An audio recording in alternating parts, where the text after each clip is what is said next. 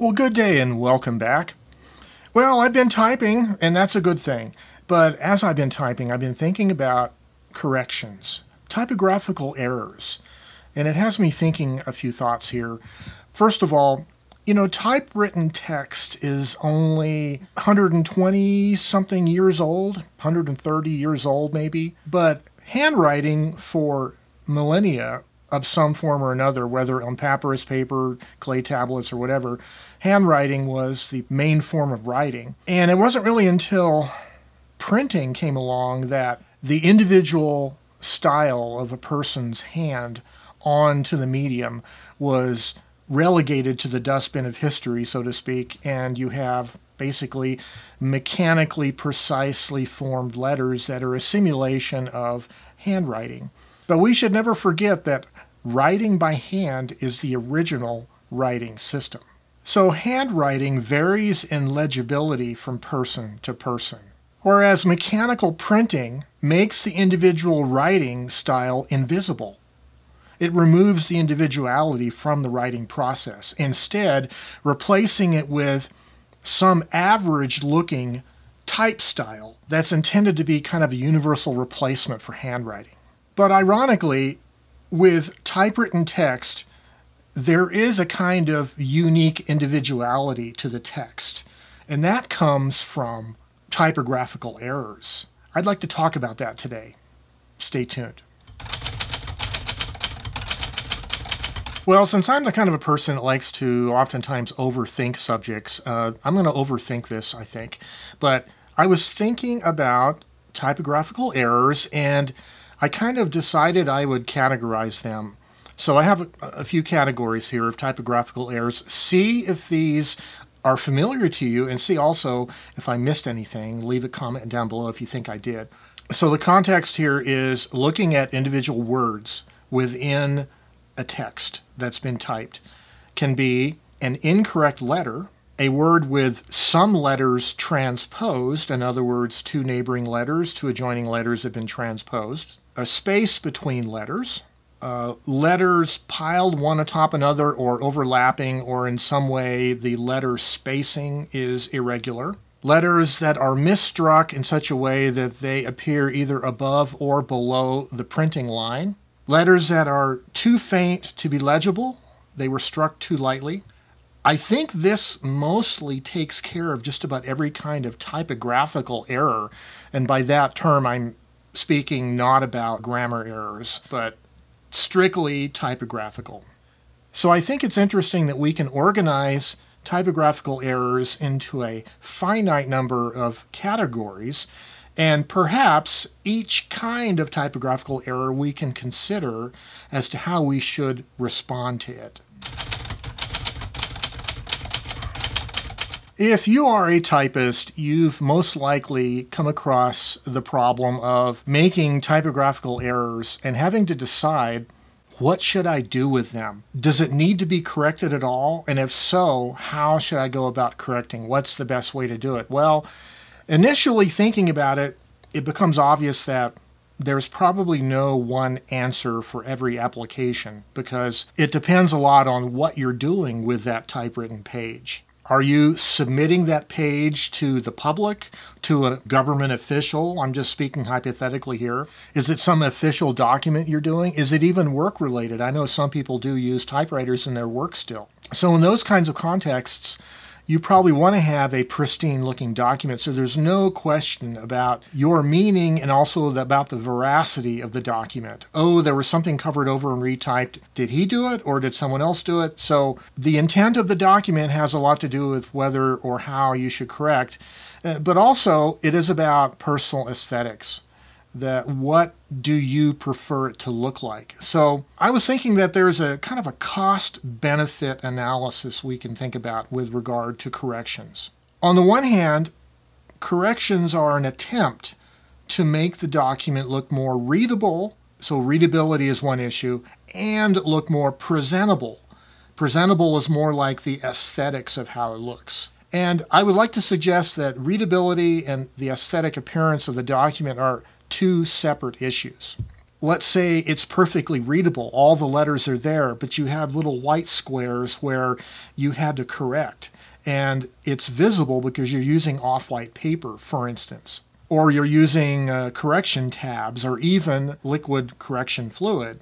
So you can make a document readable by correcting it, but it may not be presentable or aesthetically pleasing. It depends again upon what your application for the document is. But I will suggest, though, there is a price to be paid for the writer in either event. For instance, if the writer decides not to correct at all, then the price you pay is submitting a document with errors, with typographical errors that have not been addressed. And that can reflect negatively on the author. Conversely, interrupting yourself to make corrections can interrupt the flow state, the writing process, the mental process. And the writer also pays a penalty for doing that. So it's really a cost-benefit analysis, a balancing of penalties, if you think about it in those terms, of, on the one hand, a document replete with errors, on the other hand, making a document without any errors, but it may still look bad because your cover-up method of correction is not invisible. So what I've decided to do here is to look at these different categories of typographical errors and see what are the options, the best options for each kind of error.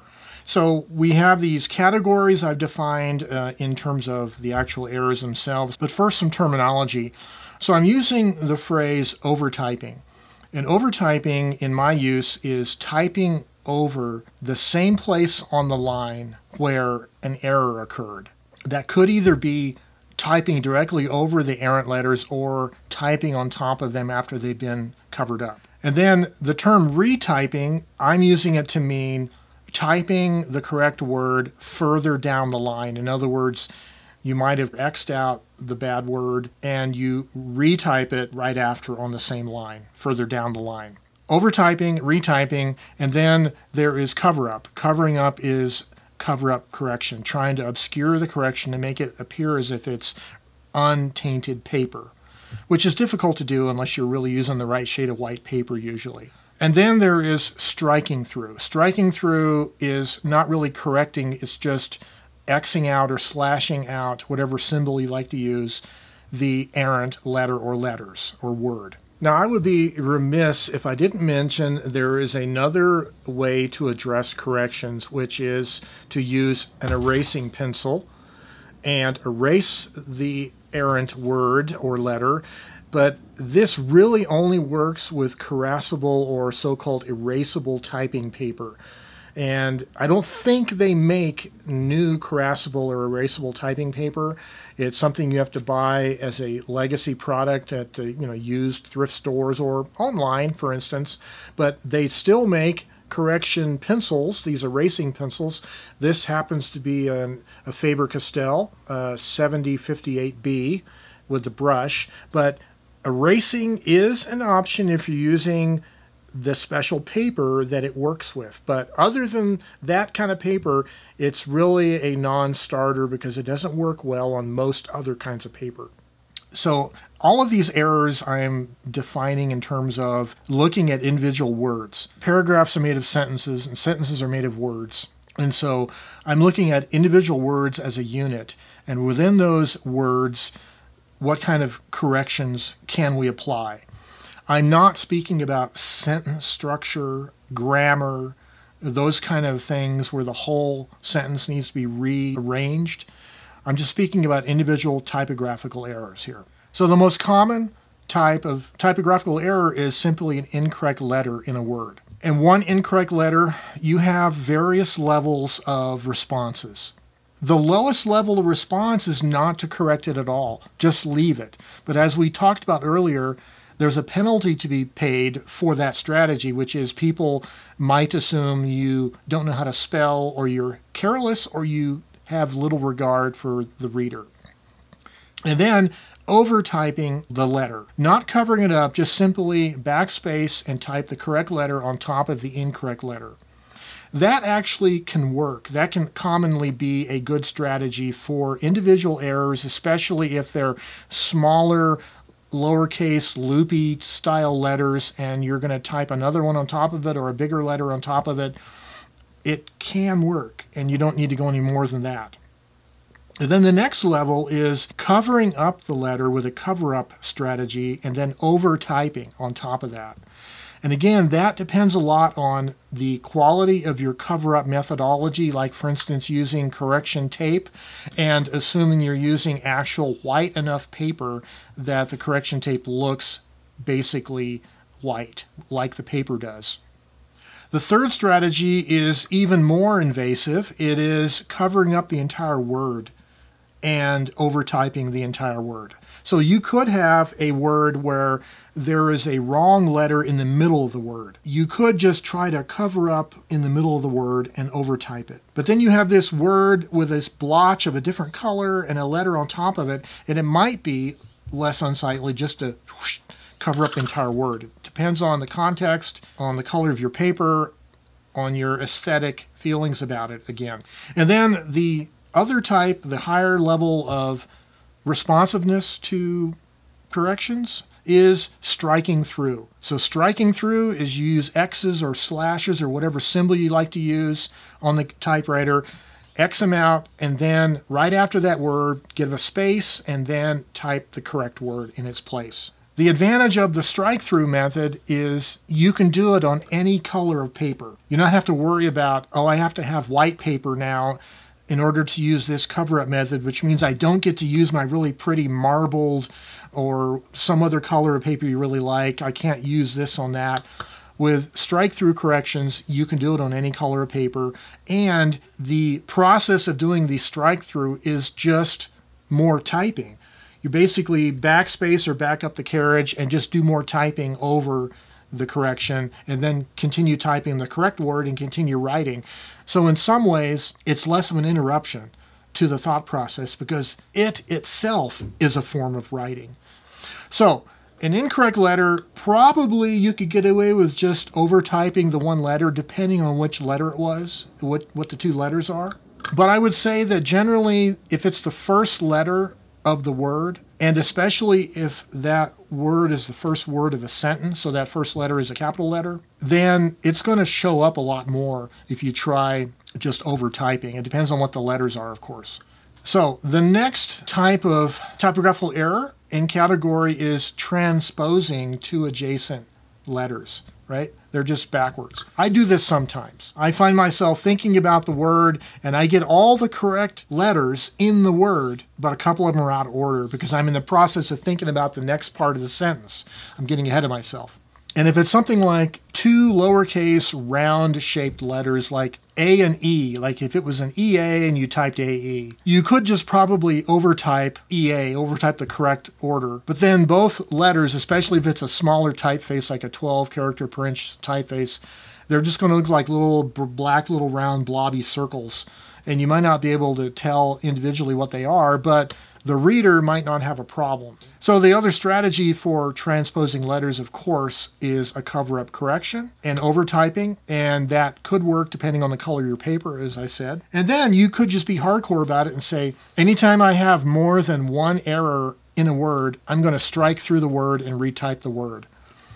That might end up being less trouble-prone, less time-consuming, less interrupting your thought process. So the next category is a space in the word. So the problem with the space in the word is if you try to obscure the word with a cover-up method and then overtype it, you have an extra space in there. That whole area is too long or too wide. It's one character, at least one character wider than it should be. So the best strategy is really just to strike through the whole word and then continue, retype the word afterwards without the space. If you've already gone beyond there and didn't notice this extra space until you've already typed the rest of the line, then the best strategy is probably go ahead and back up and strike through the word and then overtype it in the line just above the word. So letters overlapping. This can be a mechanical problem with your typewriter, but it also can be a technique issue in conjunction with a mechanical problem with your typewriter. In other words, certain typewriters are more prone to being sensitive to certain typing styles. We covered a little bit of this in our previous video when I talked about the timing of typing and how if you have a real staccato, irregular typing style, you can induce errors into the machine, whereas a very clockwork-like, smooth, drum-like cadence can have better effects on the reliability of the machine. You could just retype the second letter in its proper position, and then the first incident of that letter looks more like a ghost letter, and it might look okay. Usually I would do that, right? Because if you then try covering it up with tape or something, it just makes that whole thing a lot more obvious, right? So if it's a slight spacing issue, either live with it, don't even do anything, or just type the second character in its proper place. Then we have the letters are printed above or below the writing line. Letters printed below the line are commonly the letter A, which in my experience is because the pinky of your left hand, if you're touch typing, rolls over onto the shift lock as you're striking the A, and especially with segment shift machines where the segment goes down very easily, a slight bump will cause the A to drop as the segment drops as you partially shift it. And then the other problem is a capital letter that is too high. And that is caused by not shifting down all the way against the hard stop of the shift key. In other words, you've only pushed the key down part way, and then you struck the capital letter, and the capital letter hits way too high because you're really hitting in between the lowercase and uppercase position. Those are usually the two causes of letters being too high or too low, mishitting the keys. So what can you do about it? You could just overtype the letter. Like if it's a capital letter and you struck it too high, the problem with using a cover-up correction method, you probably won't be able to use correction tabs because you would have to exactly misstrike it again in order to hit it to cover it up. But you could just get away with backspace and hit the shift key and type it normally if it was a capital letter, for instance. In the case of the letter A, when it prints a little low, backspace, you could just overtype it, right? And leave that secondary printing as just a ghost image. And that would probably be less noticeable than trying to cover it up with tape, right? And then there is the problem of letters were simply struck too light and they're too faint. This is an easy problem to fix. Just backspace and strike it again. That's the easiest problem to fix, and that's probably the one kind of what you might call a typographical error that you should address because it's so easy to do properly, to do over properly. Those are the basic categories of typographical errors and your different options on how you should address them. So many veteran typists, people who have been using typewriters for decades, already have their own personal correction methodology figured out, and they don't really have to think about it. It comes second nature to them. But for newcomers to typewriters, this is something you'll want to think about and figure out. What is going to be your methodology for doing corrections and dealing with typographical errors? And one method that I really didn't touch on, but is probably the most important method, is not making errors in the first place, which is an ideal state, and that's really only comes through concerted practice with touch typing on the same kind of typewriter keyboard over and over again. So becoming a better typist is really top of the list. But when typographical errors do occur and you have to correct them, if you like to type on colored papers, like marbled papers, parchment papers, you enjoy doing that, then cover-up correction is probably not for you because cover-up corrections become even more unsightly than simply leaving the error there or over-typing it or whatever. So given the unsightly nature of cover-up correction, for the kind of errors that are single-letter errors, for instance, letters that are printed above or below the line, or the letter is too faint, or simply one incorrect letter in the word, then overtyping the letter, that single letter, is your best strategy. It takes the least amount of time, it takes the least amount of interruption to the writing process, and it looks the least bad. That's really the issue. And then for the other kind of errors, which are, for instance, letters transposed, space between letters, and letters overlapping, striking through the word and retyping it down the line is the best strategy. Or if you've provided enough room with a 1.5 line space typewriter, retype it above the word in the space between the lines. So that is going to be your best strategy going forward to balance the needs of not interrupting the writing process, making it time efficient, while at the same time making it look least objectionable to the reader. And also showing the reader that you took the time to recognize the typographical error and address it.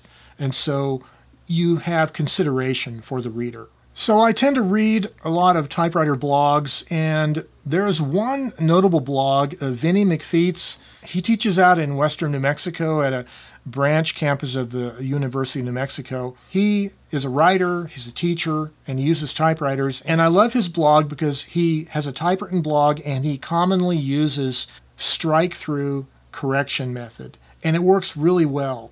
It doesn't interrupt the reader's flow or perception of the words. Traditionally, for myself, I have not been a strike-through kind of guy. I've always thought I should make an attempt to obscure the error.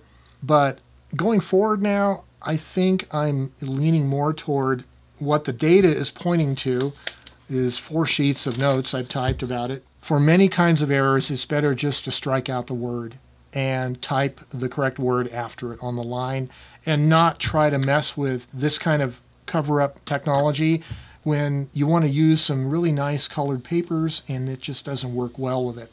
This is only my one perspective. I'm just one guy and I don't know everything, so I want to hear from you now. Let's have a dialogue. Leave comments down below. Let's talk about how you like to correct or how you like to address typographical errors. And as always, I wish you the very best in your creative pursuits. And as always, stay creative and have yourselves a great day. Bye-bye for now.